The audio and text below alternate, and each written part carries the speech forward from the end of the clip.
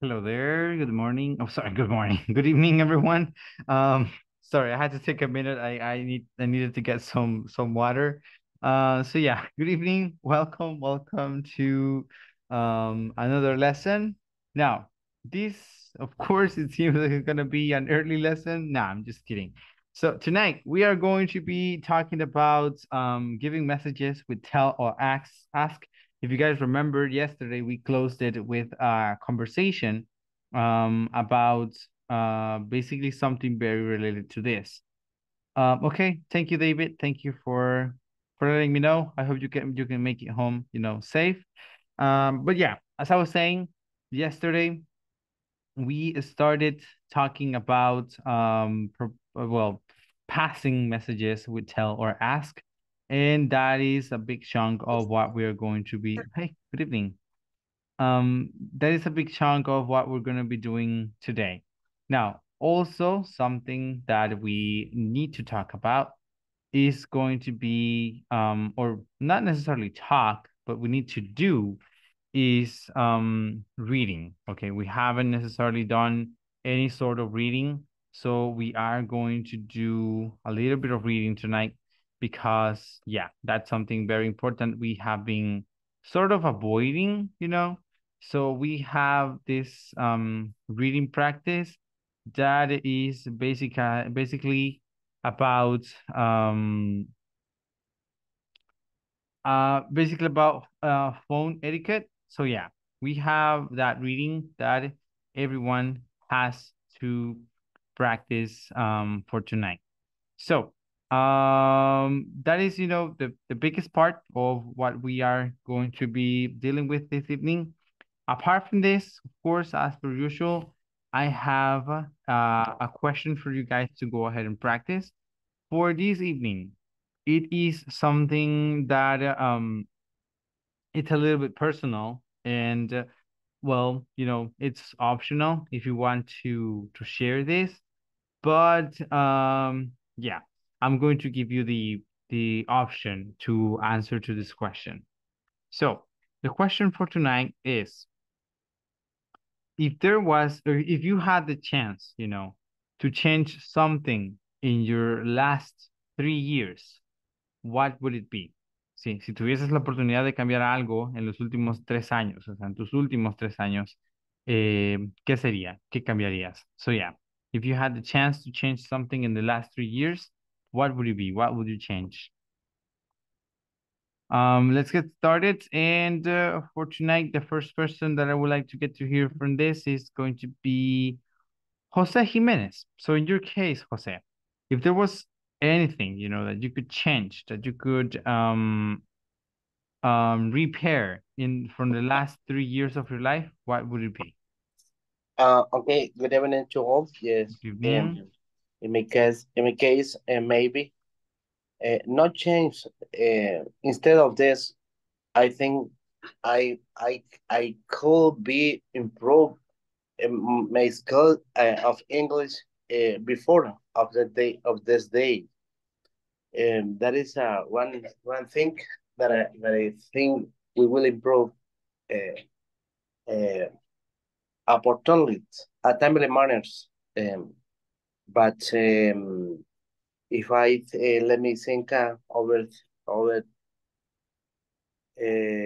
think mm, um, no, I'm okay. I don't other thing that I can change. All right. Um, So yeah, basically I'm just okay. starting to learn English earlier. Before, yeah, Uh-huh. of this time. Okay. Great. Yeah, that's a good change. That's something nice that yeah, it would be a great change. Good. Very good. So, yeah, starting to learn English earlier. Good. How about in the case of, I don't know, Maria Magdalena? How about you? If you could change anything from, the last 3 years of your life, what would it be? What would you like to change? Hi, good evening. Good evening. Well, I think I wish I had there to travel more because I lost many opportunities to know about new places or new countries, actually. Mm-hmm. And that is one. And the second, I think, like another, como el otro compañero, Mm-hmm. uh, haber sido más constante. I don't know how can I say that about the English because in the past I studied English, but for many problems I didn't end that. That that is the two things I think. Okay. So taking more chances of for traveling or, getting to know more places and learning English earlier as well. Yeah, I mean, there are things in life, that we do sometimes and that we later regret. In my case, one of the things that I have, or one of the thing that I would change if I was, myself 3 years ago, it would be asking my girlfriend earlier to move to another country. Because I mean, I was waiting for her to graduate. I was waiting for her to get a job because I wanted to be supportive with her. But then I kind of realized that, for me, like my life is not necessarily here. I don't see myself here. And I started this process just now and just a few weeks ago. So one of the things that I would do would be that, asking her to if she was also willing to do this with me earlier and not until now. Because, time is everything in many processes and in many things. And when it comes to learning or, following legal things, it's also very important. So yeah, learning a language early is a clever idea. That's why, I advise, eso de hecho es algo que no les he hecho a ustedes. Ahorita voy a aprovechar, ya que estamos hablando de esto, voy a aprovechar de darles el comercial. No sé cuántos de ustedes tengan hijos ya o quienes estén planeando tener hijos o así, ¿verdad? Pero aquellos que los tengan o estén planeando tenerlos, un consejo bien, bien, bien, bien importante sería que cuando ustedes tengan a sus hijos pequeños, entre 4 a 8 años principalmente, es la etapa en la cual el cerebro se encuentra en mayor desarrollo, ¿sí? Básicamente es el momento en el cual como dicen muchos, ¿verdad? El cerebro es una esponja. Muchas personas tienen este dicho, o sea, suelen decir eso, de que el cerebro es una esponja. Y casi que científicamente se comprueba que sí, o sea, que eso sucede, que los niños están en el proceso en el cual adquieren casi que cualquier cosa que esté Ok, que esté alrededor de ellos, ¿sí? Entonces es algo que pasa y que debería, ¿verdad? Deberíamos todos quizás tener idea de esto. Esto básicamente en mi caso lo aprendí en una materia que es acerca de eso, acerca de como conexiones eh, neurológicas en el cerebro y cómo éstas ayudan, ¿verdad? Al desarrollo de las habilidades en los pequeños y cómo nosotros, o sea, los humanos, muchas veces dejamos pasar esas oportunidades porque se supone que entre los 4 y los 8 años es cuando la habilidad para los idiomas se desarrolla de mayor o de mejor forma. Porque sí, una persona adulta pasando ya a la adolescencia, pasando 14, 15 años, puede aprender un idioma, sí, pero siempre habrá detalles que lo hagan diferente, o sea, que no hacen que este idioma, este aprendizaje sea al 100%. Habrá más barreras, habrá más complicaciones. Entonces, si ustedes tienen hijos, yo sé que para muchos a veces es complejo y, o sea, pueden decir, ¿verdad?, que estarían obligando a su hijo a hacer algo que tal vez no le guste. Y pues si es el caso, si ustedes quieren respetar, eso, ¿verdad? No hay problema, ustedes lo pueden hacer sin ningún problema, pero si quieren aprovechar esa característica del cerebro humano, les aconsejo mucho que la tomen, esa oportunidad, ese lapso de tiempo. Entre los 4 y los 8 años es el tiempo en el cual se aconseja, ¿verdad? Que se tome a bien las clases de los idiomas o que se den acceso al cerebro a diferentes idiomas.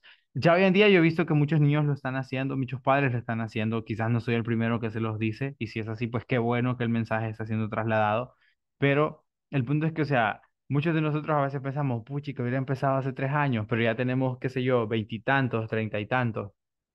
Entonces sí, ya es un poco tarde, pero para nuestros pequeños y para su futuro puede ser lo mejor. Si digo nuestros pequeños, no es que yo tenga hijos, sino que hablo de que en el futuro si yo puedo hacerlo, ¿verdad? Yo de hecho, por eso mismo quiero aprender tantos idiomas como pueda. Yo sé que sería tal vez una exigencia grande y puede sonar como que, está loco queriendo que el hijo aprenda un montón de idiomas, pero pues he sabido de personas que lo hacen. Entonces, personas que conocen hasta, qué sé yo, hasta 8 idiomas a la edad de 16 años. Entonces, o sea, tal vez no al 100%, pero si tiene ya uno una base, el resto del vocabulario puede venir, ¿verdad? Se supone que, o sea, para las personas políglotas, el tercer idioma es el difícil o el más complicado. De ahí en más es como que el resto vienen casi solos. Entonces, pues yo, por ejemplo, de momento me encuentro en mi propia batalla tratando de aprender francés e italiano. Ambas cosas me gustan bastante, ambos idiomas me gustan bastante.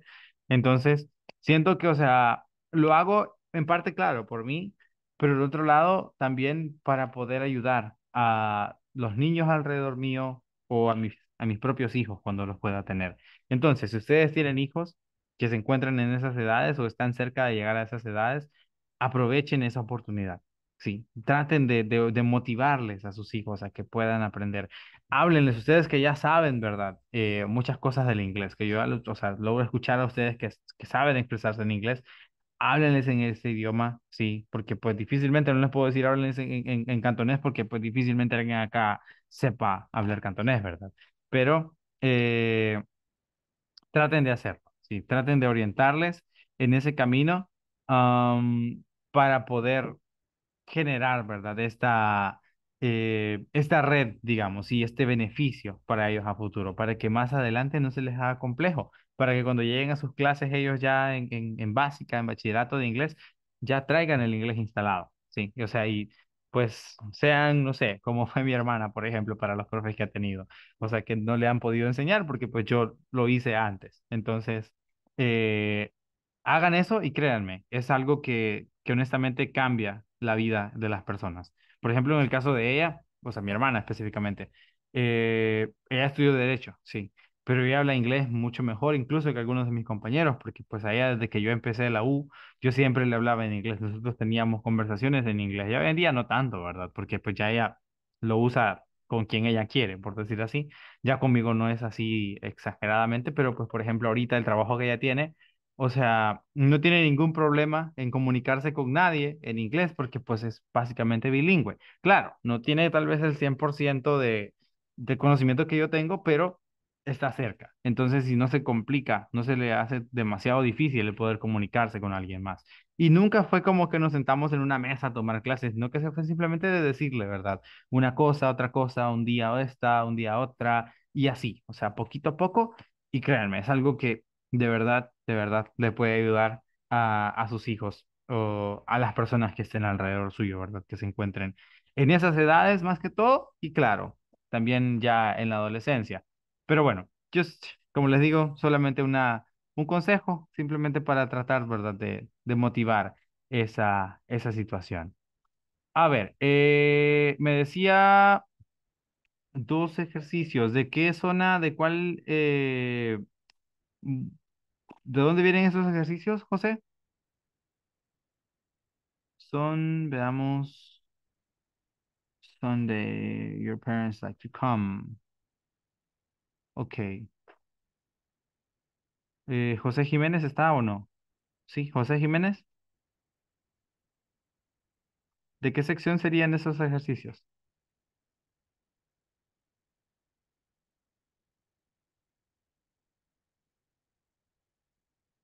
Bueno, más tarde quizás entonces. Okay, so, yeah, let's continue. Disculpen ahí, como les dije, era un comercial, simplemente quería aprovechar para comentarles eso porque estábamos hablando, escuché que dijimos, ¿verdad? Un par de veces que les hubiese gustado empezar a aprender el idioma un poco antes. Vamos a ver. How about in the case of Connie? If you, Connie, had the chance to go back in your life 3 years and you could change something, what would you like to change? Good evening. In my case, I think so. Oh, oh, I will change is. I think so. The study English, but I think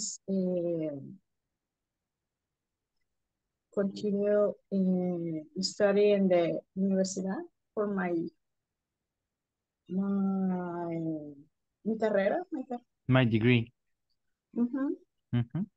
But I need a especialidad. Okay, good. So basically, but I think it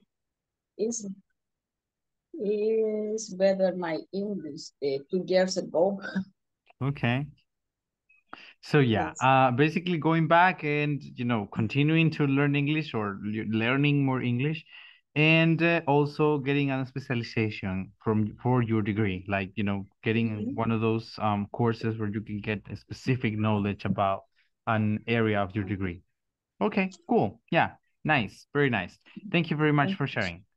Okay, how about in the case of let's see, Oscar, Oscar Guillermo, in your case, Oscar, if you had the chance to go back 3 years in your life and change something, what would you like to change?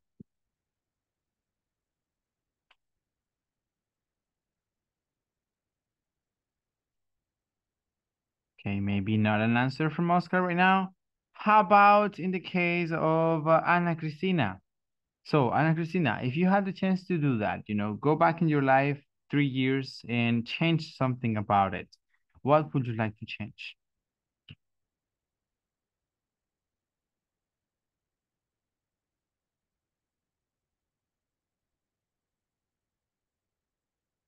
Ok.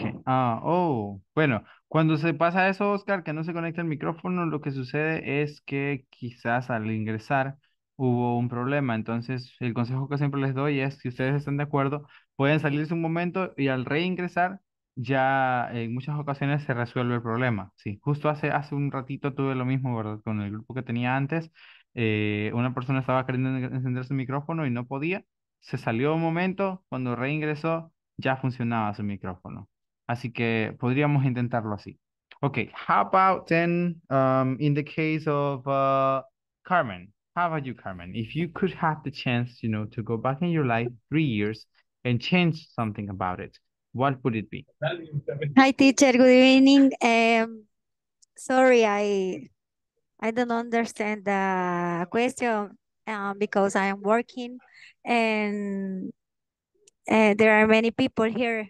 Oh, okay. You can say me or you can tell me in Spanish, por Sure, sure. Yeah, sure, no Thank problem. you.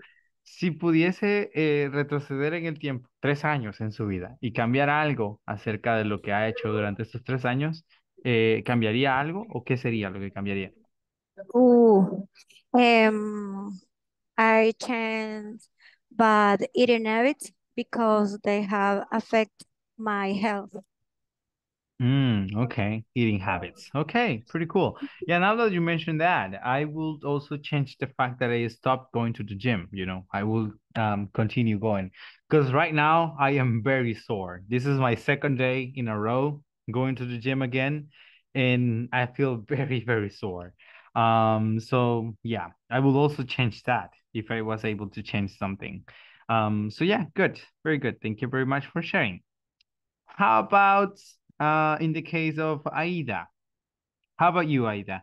If you will have the chance to go back in your life 3 years and change something, what would you change, if anything? Good night, Chair. I Night? had the opportunity to change something in my life. Mhm. What do we do before thinking I'm not be afraid to take a right now? To take everything's opportunity. Peers used it. Yeah, yeah. Okay. All right. So basically, being less afraid of taking chances or taking opportunities. So very good. Great, great, great. So it's nice, that you guys haven't said that you wouldn't change anything because it means that you also have analyzed the question. So yeah, nice. Very, very good. Okay, so we're gonna start now with the information, and we start with messages we tell or ask. Okay, so there is a difference when you tell something or when you ask someone to do something. So here we have it. Statement. Sí, the meeting is on Friday. Ese básicamente es la información. La reunión es el viernes, ¿sí? Ahora, ¿cuál puede ser el mensaje? Sí, o ya la oración con el mensaje. Sería, please tell the staff the meeting is on Friday. Sí, please tell the staff the meeting is on Friday. Or, could you tell the staff the meeting is on Friday? Ahora, la diferencia en esto es cuando ustedes utilizan el tell, es básicamente que ustedes se encuentran en una posición de poder, ¿sí? En una posición de autoridad. Si ustedes son, por ejemplo, qué sé yo, subgerentes, gerentes en su empresa, en su trabajo, ustedes pueden utilizar esta oración con mayor fluidez o mayor, por decirlo así, poder, o sea, Propiedad. con más Ajá. propiedad o confianza, sí, con más propiedad o confianza, sí, porque ustedes están dando una orden a personas que en este caso, aunque suene feo, serían subordinados suyos, sí. Entonces están básicamente enviando una orden al resto, sí, del equipo, ¿verdad? When you tell the staff, básicamente le están informando nada más. Entonces el tell es como diles esto. Sí. Ahora, quitando el please, sí, quitando el please, solo lo dejamos así, ¿verdad? Como tell the staff the meeting is on Friday, cambia un poco el sentido de esta oración. Si ustedes dicen simplemente tell the staff the meeting is on Friday, están dando la orden de forma un poco más agresiva, ¿sí? Con el decir, please tell the staff the meeting is on Friday, es como que de forma agradable, ¿verdad? Pidiéndole a la otra persona que por favor pase el mensaje. Pero si ustedes simplemente le dicen, tell the staff the meeting is on Friday, es como que diles que la reunión es el sábado, ¿sí? Entonces, que se quita el por favor y la oración suena más autoritaria incluso. O sea, suena como si ustedes tienen alguna razón de molestia para informar que esa reunión será el viernes. O sea, como si ustedes están por hablar acerca de algo complicado, algo difícil. Eh, entonces, esa sería como una pequeña diferencia que se genera acá.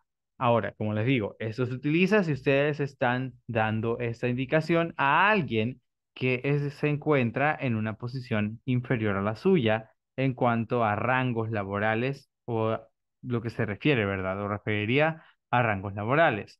Ahora, con una request, ¿sí? Call me this afternoon. Ustedes, por ejemplo, si le dicen esto a alguien así, o sea, qué sé yo, en mi caso, digamos, con estudiantes, yo les puedo decir, call me this afternoon, o sea, llámame esta tarde para poder solventar cualquier duda o qué sé yo, sí, le puedo decir así, ¿verdad? Call me this afternoon. Pero si yo estoy hablando con, qué sé yo, alguien encargado de administración aquí en corporativo, yo tendría que preguntarle, ¿verdad? Can I call you this afternoon? Sí, no sería al darle la orden, call me this afternoon. Entonces sería, can I call you this afternoon? O si me están pidiendo, me están diciendo que me van a llamar, podría preguntarles, can you call me this afternoon? Sí, me puedes llamar esta tarde. No estoy dándole una orden, sino solicitándolo. Ahora, pero también existe la opción de utilizar el ask. Cosa importante, en ambos casos, ambos mensajes están siendo enviados a terceras personas, ¿ok? Ambos mensajes están siendo enviados a terceras personas. El tell the staff es dile al staff, ¿sí? Entonces diles a ellos, infórmales a ellos. Eh, Aquí el please ask him to call me this afternoon, esto se refiere también a una tercera persona y dice, por favor, pídele que me llame esta tarde. Entonces, es diferente a dar una orden. Estamos pidiendo algo, haciendo una request, ¿sí? Entonces, please ask him to call me this afternoon sería bastante distinto a decir please o simplemente decir tell him, sí. Tell him to call me this afternoon.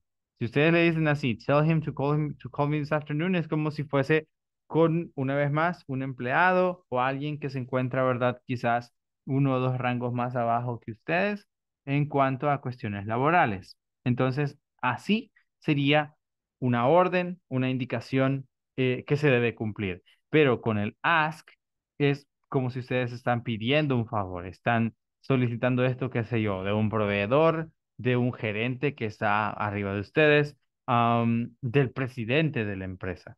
Entonces ahí sería, please ask him to call me this afternoon. O también, ¿por qué no? De un cliente, sí. O sea, porque pues a los clientes igual, ¿verdad? Se les tiene que tratar con cierto tacto.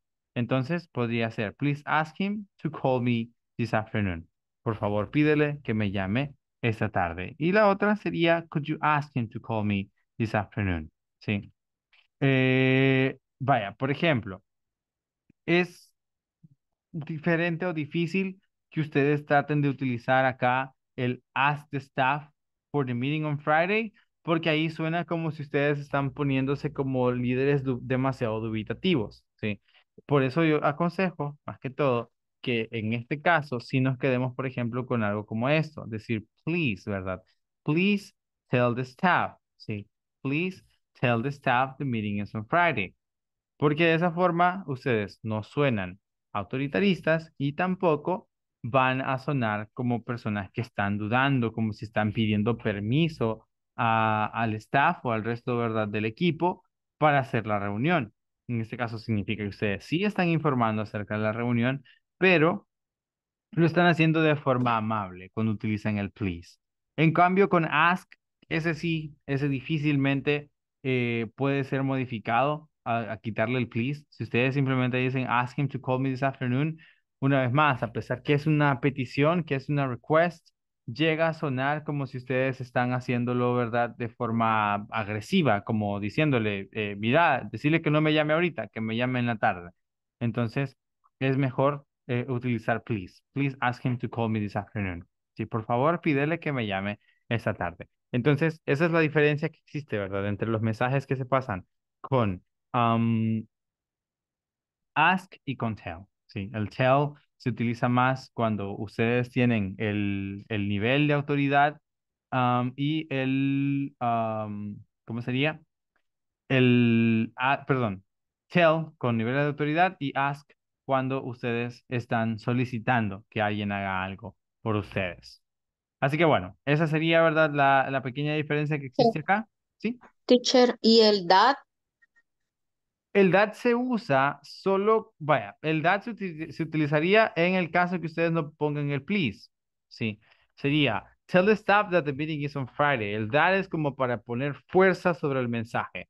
O sea, diles que la reunión es el viernes, o sea, como que no se les olvide. Sí, el that se utilizaría en esos casos y por eso está entre paréntesis. Sí, se utiliza principalmente cuando quieren que se haga énfasis. Ese that se utiliza para eso, ¿verdad? Para enfatizar que la reunión es el viernes y que a nadie se le va a olvidar. Entonces, tell the staff that the meeting is on Friday. Pero, pues, en mi caso, como yo no soy agresivo, por eso evito, ¿verdad?, de utilizar el that o les digo sin el that las cosas. Si ustedes quieren utilizarlo así, si ustedes son gerentes, jefes de alguien, pues pueden hacerlo, pueden decirles verdad. Am, o sea, decirle a la otra persona a la que va a llevar el mensaje, porque esa es la cosa, como les digo, este tipo de situaciones es con una tercera persona, ¿ok? O con terceros grupos, ¿sí? O sea, es a terceros que llega el mensaje, no es directamente a la persona con la que ustedes están interactuando, sino que va hacia alguien más. Así que El that se utiliza cuando estamos queriendo enfatizar, tal vez no con tanta violencia, pero sí como con más autoridad, que, o sea, esa reunión es ese día. Digamos que en la reunión pasada hubo solo la mitad de empleados. Entonces, si ahora yo quiero que estén todos, ¿sí? Quiero que vengan todos los empleados. Así que por eso quiero que se haga énfasis en eso, ¿verdad? En que se distribuya esta información. And that everyone knows that the meeting is on Friday. Entonces, para eso sería que se utilice el that, más que todo. Ok, ¿alguna otra duda que podamos tener en esto de esparcir mensajes?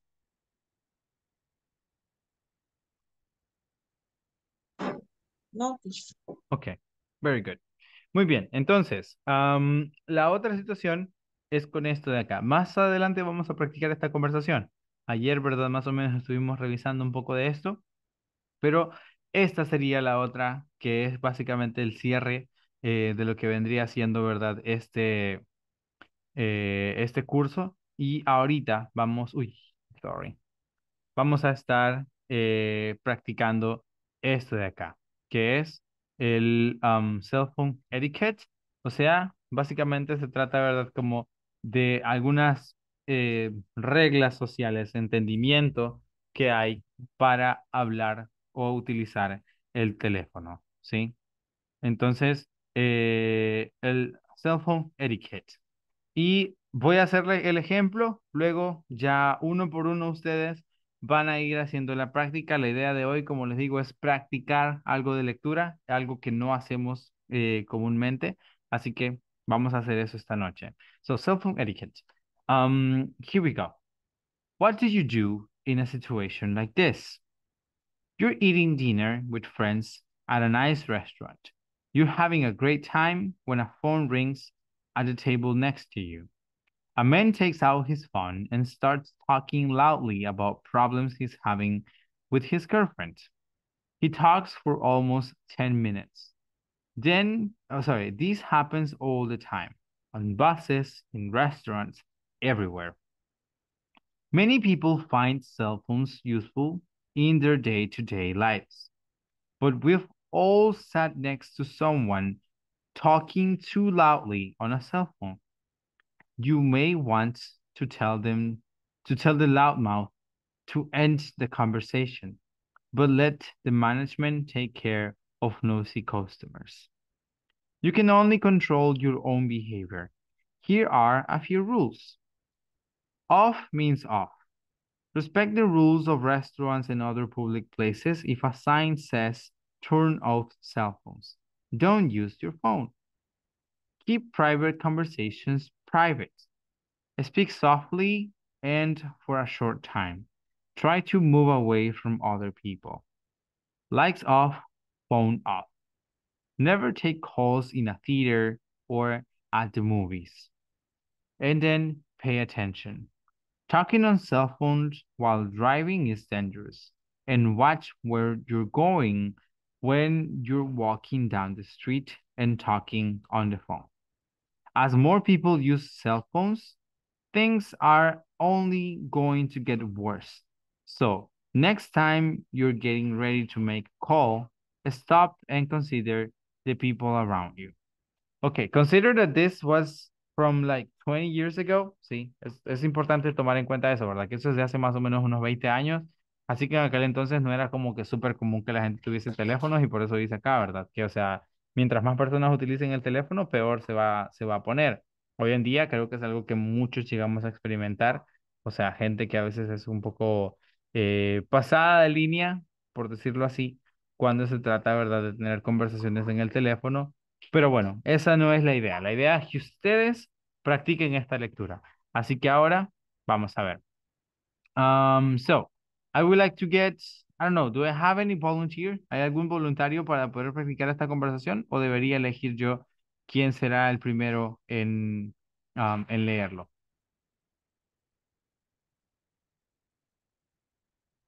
All right, so there, oh, yes. Teacher, Mhm. can you give zoom at the screen? Sure.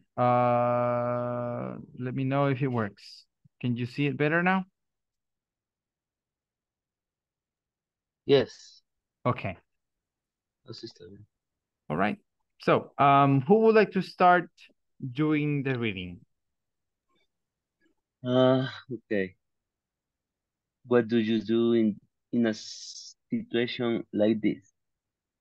You're eating dinner with friends at a night restaurant. You're having a great time when a phone rings at the table next to you. A man takes out this phone and start talking loudly about problems he's having with his girlfriend. He talked for almost 10 minutes. This happens all the time on bus, in restaurants, everywhere. Teacher, todo.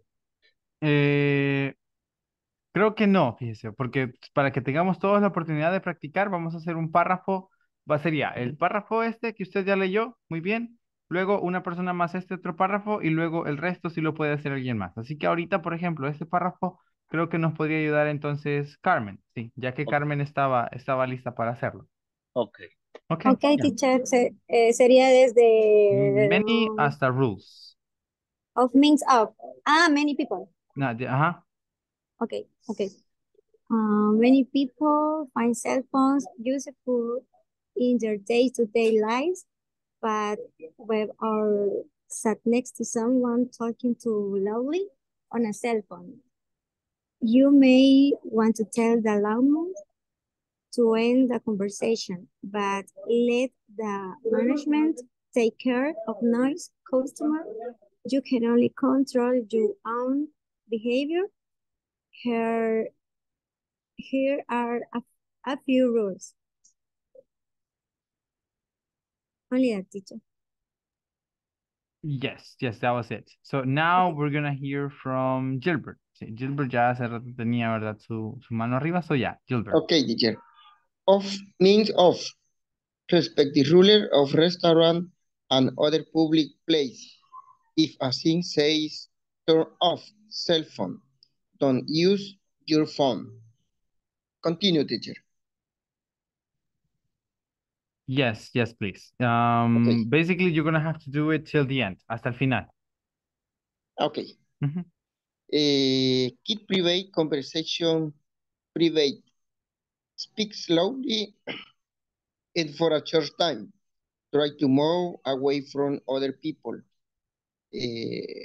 Lights off. Phone off. Never take calls in a theater or at the movies. Pay attention. Talking on a cell phone while driving is dangerous. And watch where you're going when you're walking down the street and talking on the phone. As more people use cell phone, things are only going to get worse. So the next time you're getting ready to make a call, stop and consider the people around you. Right, very good. Thank you very much. Muy bien. Ahora, por ahí vi que Aida hace ratito tenía su mano arriba, así que Aida, I don't know if you would like to take the first paragraph. Then I saw also David. So David, you will be able to take the second paragraph y ya vamos a ver si alguien más surge para las reglas en sí. So yeah, Aida, you may start. Ya sería el light off o phone off. No, Yes. sería acá, desde what hasta everywhere. Desde what hasta everywhere. Porque esto ya lo leyó anteriormente acá Gilbert. So yeah, it will be from what hasta everywhere. Okay. What do you do in situation like this? You're heading dinner with friends at nice restaurant. You having a great time when a phone rings. The table next to you and man takes out this phone and starts talk about problems is having what is girlfriend. He takes for almost 10 minutes. It happens of the time of views in restaurant everywhere. All right. Okay. Uh-huh. Okay. Okay. How about David? Are you ready, David, to do the second paragraph? I am ready. Okay. Okay, many people find cell phones useful in their day-to-day lives, but we've all sat next to someone talking too loudly on a cell phone. You may want to tell the loud mouth to end the conversation, but let the management take care of noisy customers. You can only control your own behavior. Here are a few rules. Okay. Now, do we have anyone willing to do the rules? ¿Alguien para leer las reglas? Me, coach. Okay. Go ahead, Esther. Off means off. Respect the rules of restaurants and other public places. If a sign says turn off cell phones, don't use your cell phone. Keep private conversation private. Speak softly and for a short time. Try to move away from other people.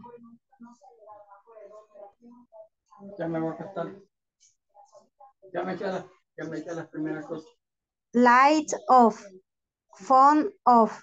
Never take calls in a theater or at the movies. Pay attention. Talking on a cell phone while driving is dangerous. And watch where you're going when you're walking down the street and talking on the cell phone. As more people use cell phones, things are only going to get worse. So the next time you're getting ready to make a call, stop and consider the people around you. Okay, very good. Thank you very much. Muy bien. Ahora, vamos a iniciar de nuevo con Oscar. So, Oscar, you're going to do the first paragraph. All right? So, you may start when you're ready. Okay, teacher. Okay. What do you do in a situation like this? You're eating dinner with friends at a nice restaurant. You're having a great time when a phone right on the table next to you. A man take out his phone and start talking loudly about problem he's having with the girlfriend. He talked for almost a minute. This happens all the time on buses, in restaurants, everywhere. Okay. Many people are staying. Oh. No, if you want to continue, go on. Many people find cell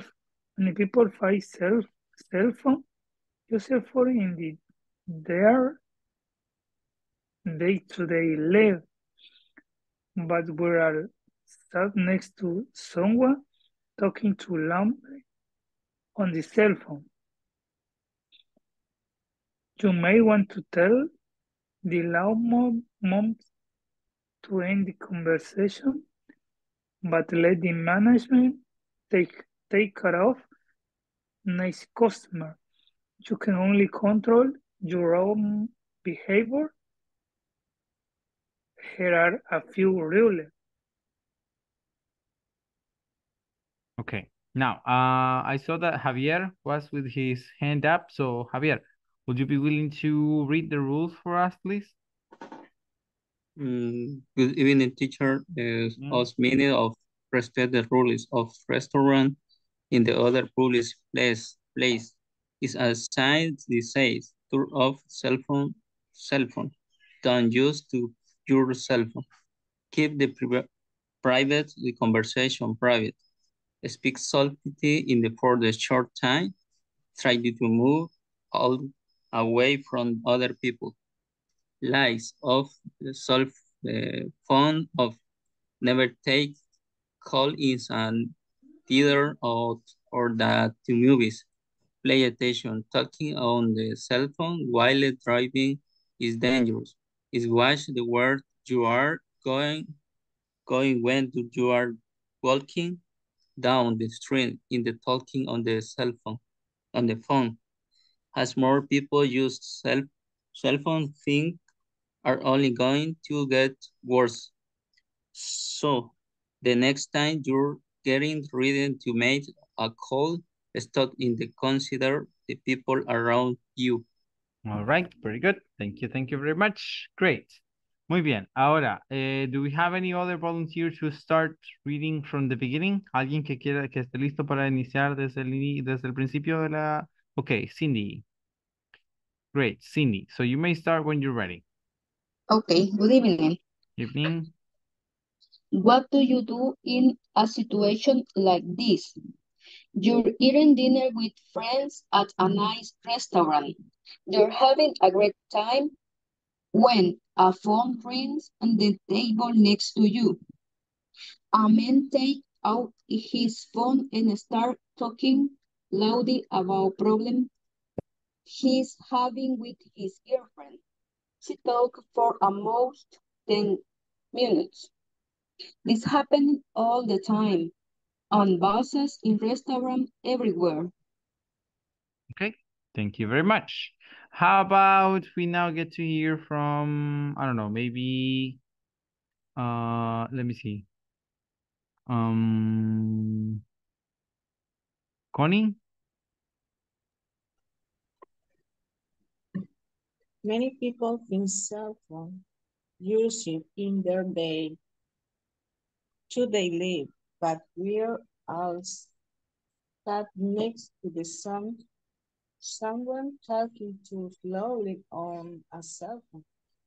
You may want to tell the lawman to end the conversation, but left the manager paid card as noise customer. You can only control you all behind Behavior. Thank you. Here are a few rules. Okay, thank you. How about we now get to hear from, let me see, Maria Martinez? Hello, teacher. Hello. One minute, please. Okay, no problem. Oh.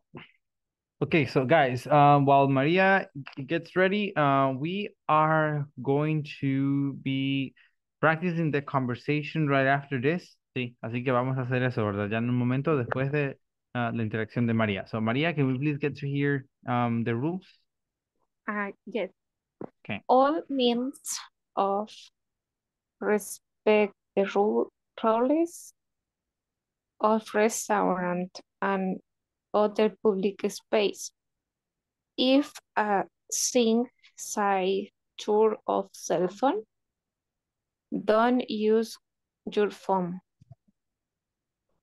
Continúo. Sí, hasta el final, básicamente. Okay. Keep private conversation private. Speak fondly and for a short time. Try to move always from other people. Light off, phone off. Never take calls in a theater or at the movies. Play by station. Talking on a cell phone while driving is dangerous. And watch where you are going when you're walking down the street and talking on the phone. As more people use cell phones, things are only going to get worse. So the next time you are getting really ready to take a call, stop and consider the people around you. Okay, great. Thank you very much. Ahora, creo que sí nos falta un par de personas todavía, porque me parece que... let me see. No, se me fue entonces una de las que me hacía falta. Pues no, entonces ya no. Estaba por ahí, pero se salió aparentemente de la reunión. All right, so, yeah, we are then going to go ahead and, sorry. Here is the conversation. So this conversation, we are going to practice it right now. So if you guys want to do it, you can, of course, get your screenshots because we are about to move into this practice. So yeah, I am going to repeat the conversation one more time, just so you guys remember some of the details, but then we are moving into the breakout rooms to go ahead and practice it. So the conversation is between a secretary and Mr. Kale, and this is how the conversation goes. Good morning, Parker Industries. Hello, may I speak to Miss Graham, please? I'm sorry, she's not in. Can I take a message? Yes, please. This is Mr. Kale. Is it G-A-L-E? No, it's K-A-L-E. All right. Please, tell her our meeting is on Friday at 2:30. Friday at 2:30. And could you ask her to call me this afternoon? My number is 646-555-4031. 646-555-4031. Yes, Mr. Kale. I'll give Miss Graham the message. Thank you. Goodbye. Goodbye. Okay, so there you have it. That's the conversation we're going to practice. Y aquí, como les decía antes, ¿verdad? En este caso, por ejemplo, tenemos tell her our meeting is on Friday. Básicamente le está dando la indicación a la secretaria, ¿verdad? Que le diga a, pues, su jefa que la reunión será el viernes a las 2:30. Y esto, cuando dice, and could you ask her to call me? Aquí es porque está pidiendo que esta persona lo contacte, ¿verdad? Que se ponga en contacto con él, que le llame, y por eso dice, could you ask her to call me? ¿Sí? Entonces, esas son las pequeñas diferencias que existen entre el tell y el ask. Pero bueno, todavía tenemos alrededor de unos 5 minutos para poder practicar esta conversación. Lo vamos a hacer en grupos un poco grandes, así que, yeah. So here we go. Let's get started and let's get to practice this conversation.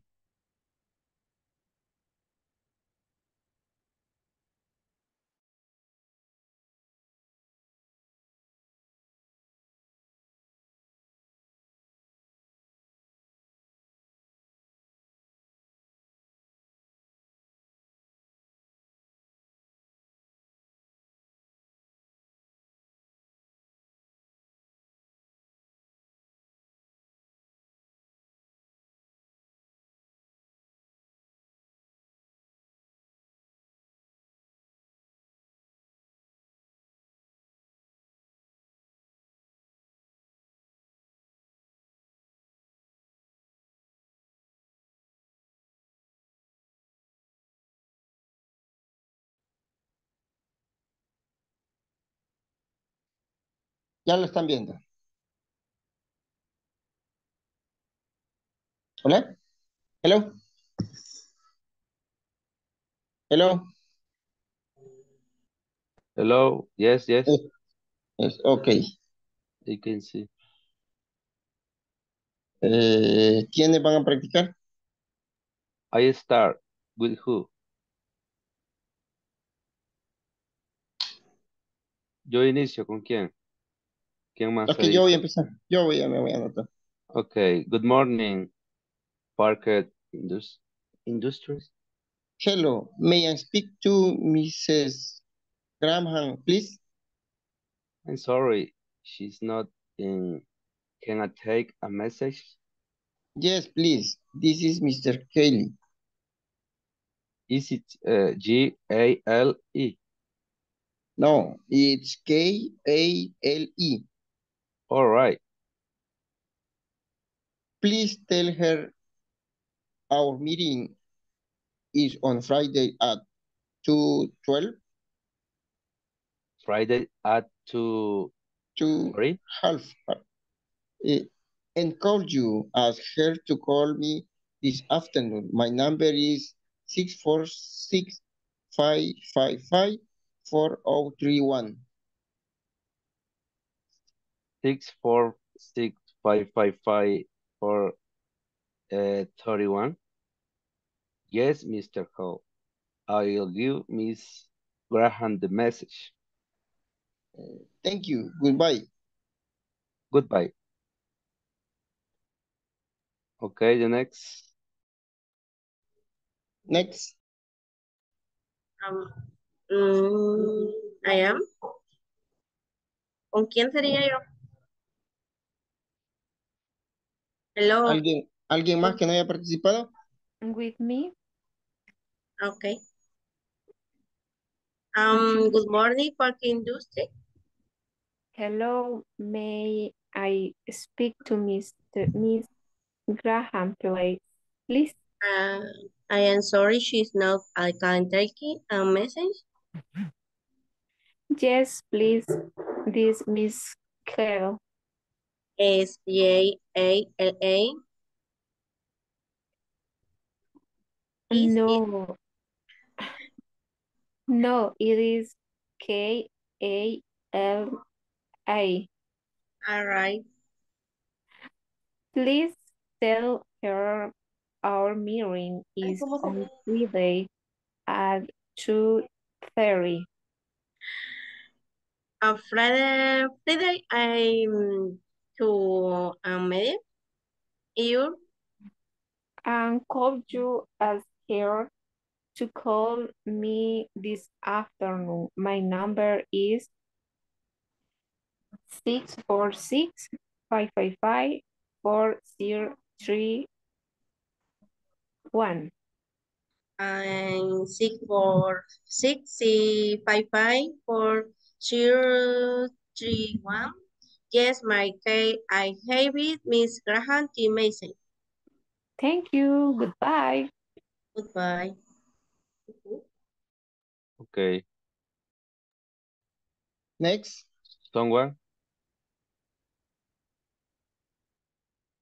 Next. Los que no han participado. José Jiménez, creo que está ahí. The secretary is you. Okay. Good morning, Parker Industries. Hello, may I speak to Mrs. Graham, please? I'm sorry, she's not in.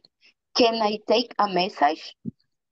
Yes, please. This is Mr. Kell. Is it Gale? No, isn't Kale. All right. Please tell her our meeting is on Friday at 2:30. Friday at 2:30.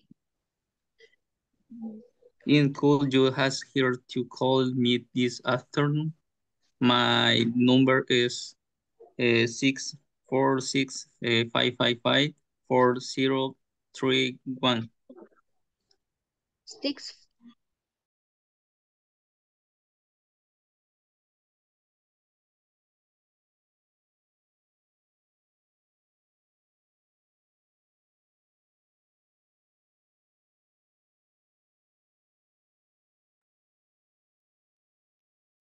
Okay, all right. So, yeah, it was great to see you guys practicing. It was nice how I got to see, how some of you rectified some of the mistakes you were making. That is an amazing part of the process. Sí, es básicamente una de las cosas más importantes, ¿verdad? El llegar a poder rectificar errores que cometemos, eso es bien, bien importante. Y vi que en uno de los grupos estábamos haciendo eso. Así que pues felicidades, ¿verdad? A los que hacen esto, porque de verdad que es una de las cosas más importantes de lograr el poder darme cuenta que me equivoqué en esto, pero lo rectifico y lo digo ahora de forma correcta. Así que bueno, por ahora eso es básicamente lo que teníamos que trabajar. So yeah, tomorrow we are going to be about to wrap it up. Sí, básicamente ya mañana estaremos, ¿verdad? A punto de terminar. Será ya la penúltima clase de este módulo. So yeah, I hope you guys can be here. I hope everyone, can come. And I hope you have an amazing rest of your night. So thank you guys very much for your attention and participation during this class. And I hope I'll see you tomorrow again. So See you bye-bye for tomorrow. now. See you tomorrow, teacher. Okay. Bye. Thank Have you, a really good teacher. night. Good Okay, you're night. welcome. Bye-bye, guys.